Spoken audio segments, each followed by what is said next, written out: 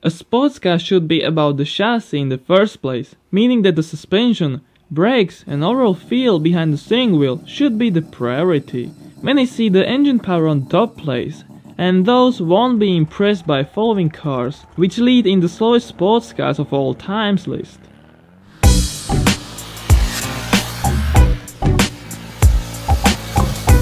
Volkswagen SP2.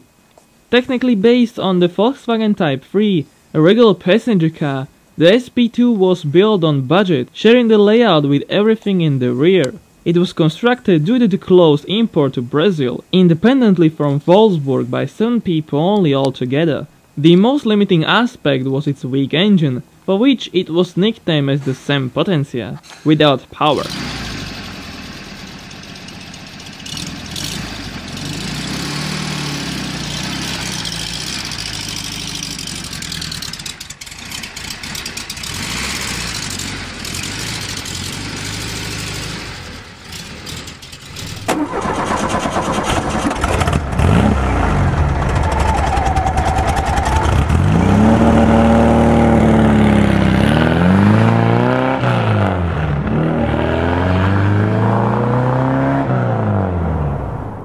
Honda S800.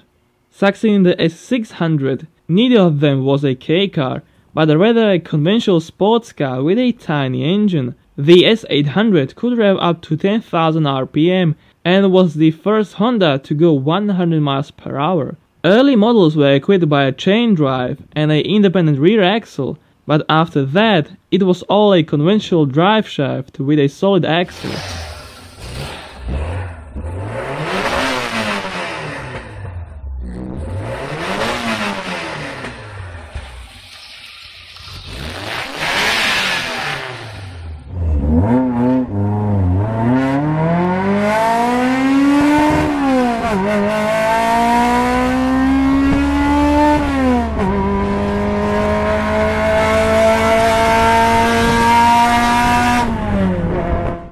Porsche 914.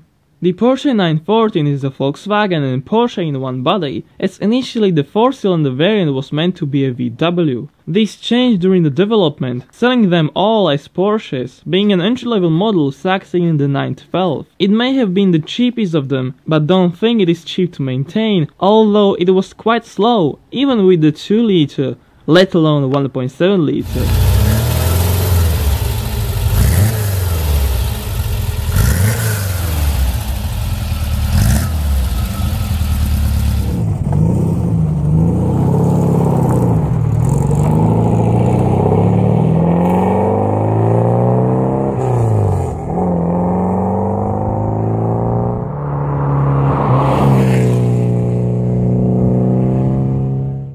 Autozam AZ-1. If you know a better and cooler looking small sports car than the Autozam AZ-1, don't forget to type it in the comment section, because besides the looks, those gull-wing doors make it very special. As a K-car, it is limited to just 660cc, but that turbo made its lower part of the rev range usable.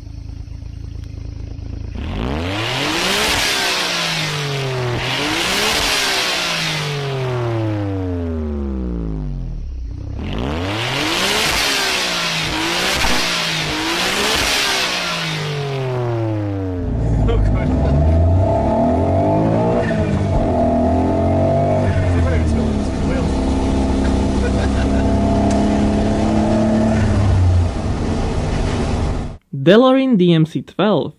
Simply as a Delorean, there was much to be expected from such a design masterpiece. It had gull-wing doors, fiberglass body structure, and starred in a movie, increasing its popularity rapidly. There was a 2.8-liter PRV engine, which wasn't such a rocket as it could seem.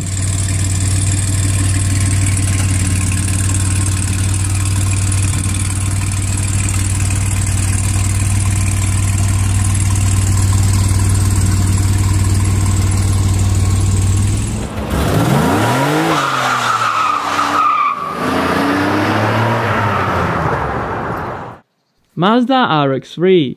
The name was Mazda Savannah in Japan, but officially sold as the Mazda RX-3 outside the country. As a base, the Gran Familia model was used, with a rotary power plant installed inside it. It was either the 10A or 12A according to the engine displacement. Today it is a popular base for a more modern rotary swaps with crazy performance.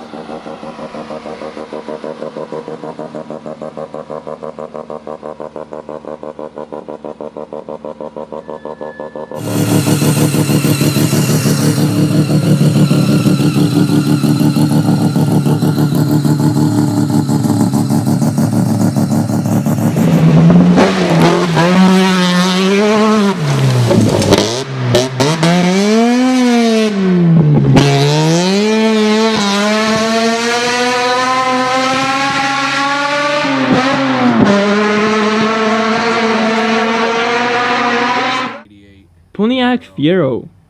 Although the Fiero sold very well, it suffered from mismanagement, taming its engines and tuning transmissions into a more efficient setups, increasing the fuel economy. But as the Fiero was a mid-engine sports car, obviously people liked to bid on them, which showed problems with reliability.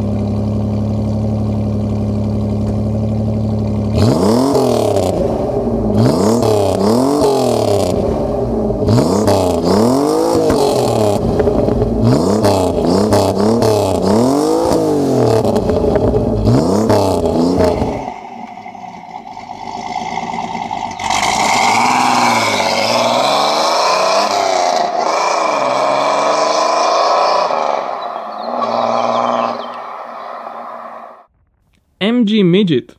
The MG Midget became a standalone model as a rebadged Austin Healey Sprite. It was very light, but also with very little power from a BMC A-series engine fed by a twin of SU carburetors. Later more powerful units were introduced, including a detuned version from the Mini Cooper S with 65 horsepower.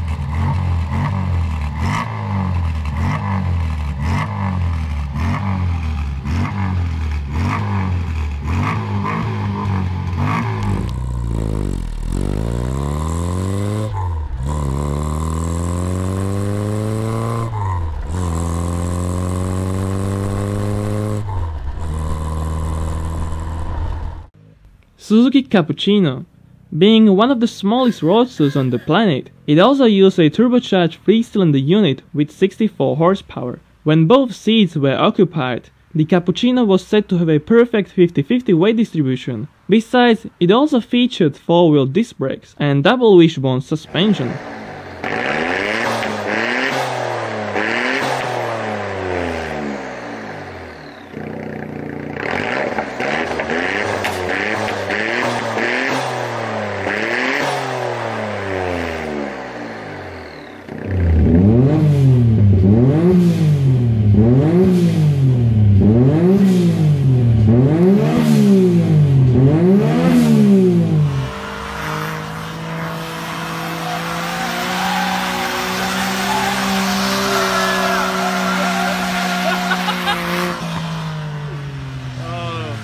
Fiat 695 Abarth SS. The original Fiat 500 is anything but fast. The least powerful models could not even cross the 60 mph border. Above all versions was this Abarth 695 SS with a reworked engine using high compression pistons, a magnesium sump, a Weber carburetor and a new cam with an exhaust. The peak power raised to 38 horsepower.